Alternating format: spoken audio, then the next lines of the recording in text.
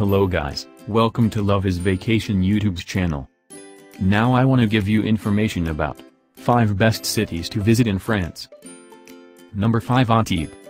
A jewel of the French Riviera, Antibes is a lovely resort town between Nice and Cannes on the Mediterranean coast. The old town is surrounded by the remnants of 16th century ramparts with the fort Car, and it overlooks many ports, from fishing and cargo to luxury yachts. Marina Port Vauban.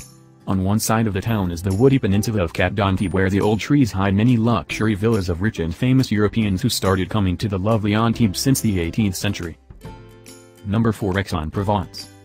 Founded by the Romans in 123 BC, attacked by the Cimbri and Teutones, occupied by the Visigoths, plundered by the Franks and Lombards, and occupied again by the Saracens, Aix started thriving only after the 12th century, when it became a seat of learning and an artistic center. A home and inspiration of Paul Cézanne and a home of many art schools and several universities, Aix is breathtakingly beautiful, charming, and lively. It is full of magnificent architecture that reflects its turbulent and rich history, and the timeless beauty of Provence surrounds it. Number 3, Versailles. Located only about 22 kilometers from Paris in the quiet Parisian suburbs of Versailles, Versailles is the most glorious of all the French palaces and châteaux.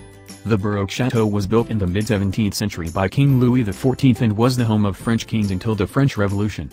With time, various kings added to the splendor of Versailles, with additions such as the pink marble beauty of Trianon, Marie Antoinette's estate, spectacular fountains, miles of formal gardens, and much more. A visit to Versailles is as delightful as it is overwhelming. Number 2, Saint-Tropez. Once a peaceful fishing village on the Mediterranean, Saint-Tropez needed Brigitte Bardot to transform it into a hot jet-setter's playground when she came in 1956 to film And God Created Woman. Celebrities come to be seen, tourists come to see the celebrities, the million-dollar yachts show off in the marina, and the village is bustling with crowds and buzzing with excitement. Number 1, Paris. Everyone knows Paris, even if they have never been in it.